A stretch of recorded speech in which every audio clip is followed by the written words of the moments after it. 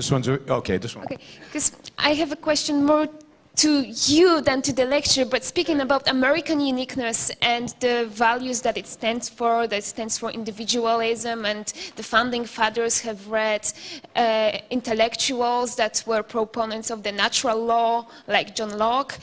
But I have a question about history of ideas and how you see that, because you say that every religion is an enlightenment, and when we are enlightened, then we actually are putting individual first. But when you look at history of ideas, well, you had Aristotle first when it comes to natural law, but then there was also late medieval period and St. Thomas Aquinas, and he sort of introduced Aristotle to Western Europe, but it was way before Enlightenment, and he was a Catholic saint. So do you see any positive preludiums to Enlightenment before, or? Yeah, I mean, yes. I mean, there's no question that so we're talking about the period of the Enlightenment, which is like the 18th century, John Locke and Newton, all the way to the founding of America, really.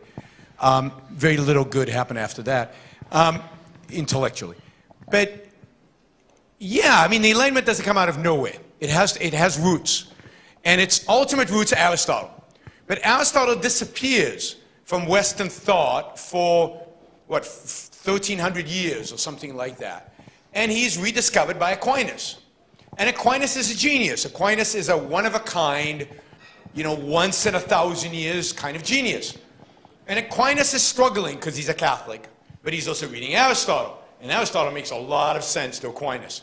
And he's going, but how do I resolve this with Christianity? And he doesn't, in the end, really resolve it. But what he does is he gives respectability to the idea of the secular, the idea of human reason, the idea even of the pursuit of individual happiness on this earth. Because that's Aristotle, right?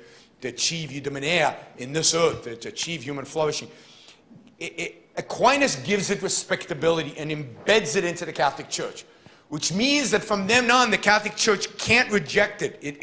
It struggles with it. And from that, all the Renaissance happens 200 years later.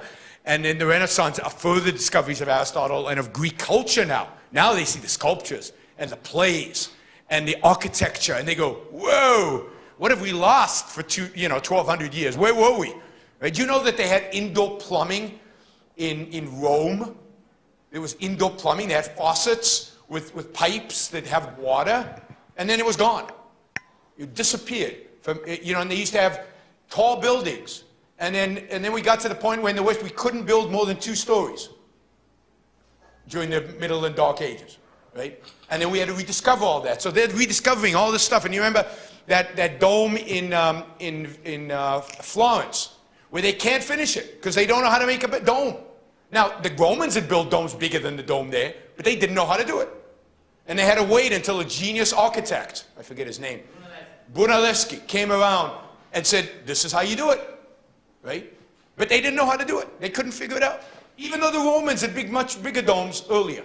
We lost knowledge, huge quantities of knowledge, and we slowly rediscovered them.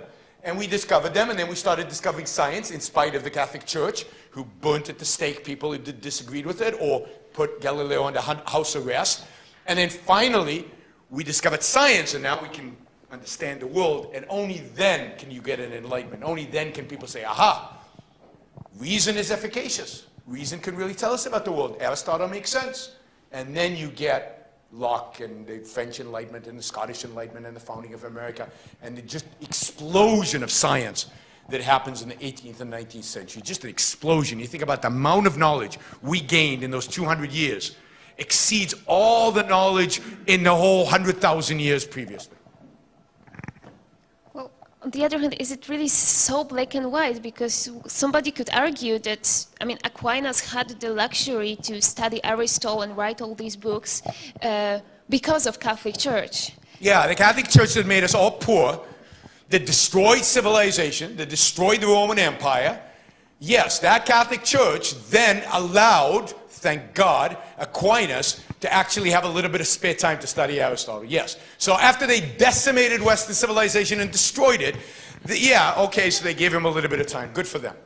No, I mean, no, the Catholic Church gets no credit. It gets huge negative credit. It is a force for destruction in human history. I'm sorry, I know you guys are Catholic, but that is a fact. You know, Rome was doing fine. And when it turned Christian, it was the end of Rome. Now, Rome was already pretty decadent before that, so it was on decline already. But you guys really nailed it in the heart. And there's nothing good from a civilizational perspective happened in Catholic Europe between 400, when Rome falls, and the Renaissance, with the exception of Aquinas discovering what he discovered, making possible the Renaissance. So it's the anti-Catholicism of Aquinas. It's the Greek pagan influences that saved the West.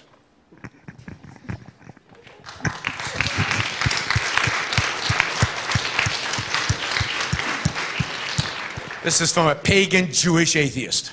Yeah, go ahead.